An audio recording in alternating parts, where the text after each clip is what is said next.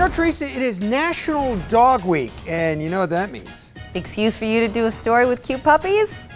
Exactly, but this has something a little bit extra. We have a list of the top 3 easiest tricks you can teach your dog. Check it out. I'm at Camp Bow Wow with Osanna and Chance and Lucy here. Little Lucy. Little Lucy, oh, she's missing a leg. Yeah, she gets around just fine. You wouldn't be able to tell otherwise. So here's the question that I have to know. Sure. Can you teach an old dog new tricks? Absolutely. They are capable of learning from the age of 2 weeks until anywhere up to 18 or more years old. So basically, there's no chance that I'm gonna learn any of this. Can you show us the 3 easiest tricks you can teach an old dog? Absolutely, yes. The first one is sit. The best way to teach sit is to use a treat and to get the dog into that position by luring them. So if I can move Chance away. So we're gonna get him here. We're gonna lure towards his back and good sit and reward. So the second easiest trick is going to be the command down. So you'll use the same thing, you'll use a treat and you'll lure them into that position.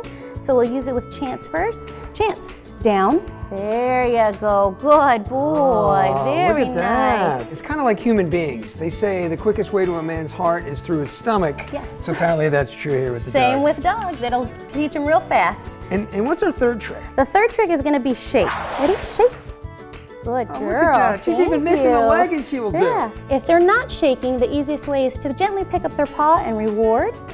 And then you do it again about 7 times. Good, shake and reward. Eventually they'll start doing it on their own. Wow, so simple as that. It's really a good treat. Yep. Do the command over and over. Over and over. Repetition is key. Repetition is key. It's kind of like working with a TV host. Exactly right.